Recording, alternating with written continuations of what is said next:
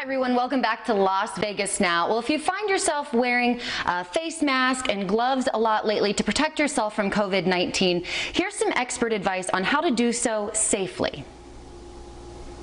Wearing masks and gloves can decrease your risk of contracting COVID-19, but they can also make you more susceptible to getting sick if not used properly. So we want to clean our hands. Washing or sanitizing your hands should be done before putting on any protective gear. Dr. Carolyn Kalustian with CAC Medicine of USC says putting your gloves on is basically foolproof, but you must be careful when you take them off. You want to use, your dirty finger and the dirty glove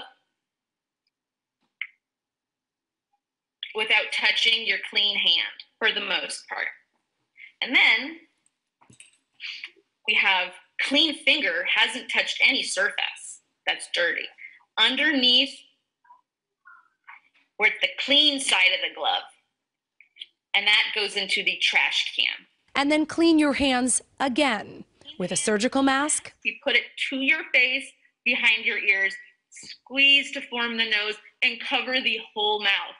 And when you remove it, make sure your hands are clean. So behind the ears, keep that dirtiness away into the trash can. And before you touch your face, make sure you have clean hands. It's been advised to not reuse masks and gloves, but Dr. Mark Kerner with Dignity Health Northridge Hospital says if you have to, you can wash gloves with soap and water.